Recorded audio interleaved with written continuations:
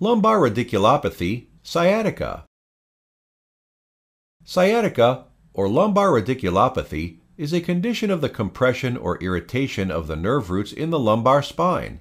These nerve roots travel from the spine through the buttocks, hips, legs, and into the feet, so an injury in the lumbar spine may cause symptoms in those locations. Sciatica can result from many different problems of the tissues and bones in the lumbar spine. One common cause is from a herniated disc.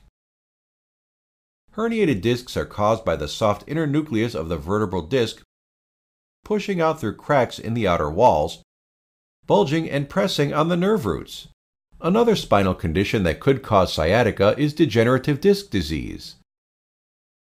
Degenerative disc disease is due to a weakening of the intervertebral discs, which serve as a buffer in the space separating the vertebrae.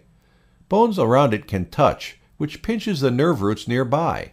As degeneration occurs, bone spurs may develop. Bone spurs may push into the spinal canal, causing spinal stenosis, which also may cause pressure on the nerve roots. Injury may occur to any of the 5 vertebrae of the lumbar spine, also known as the L1 to L5, or at the sacrum.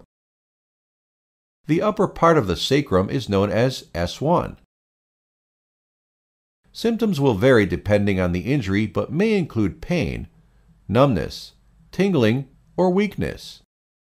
An injury that occurs at the L2 level could cause thigh pain or weakness in the hips. An injury that occurs at the L3 level could cause knee and thigh weakness or pain.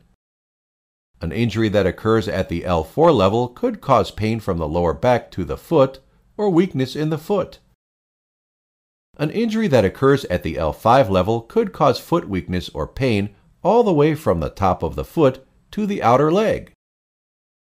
An injury at the S1 level could cause foot weakness or pain from the outer foot to the calf.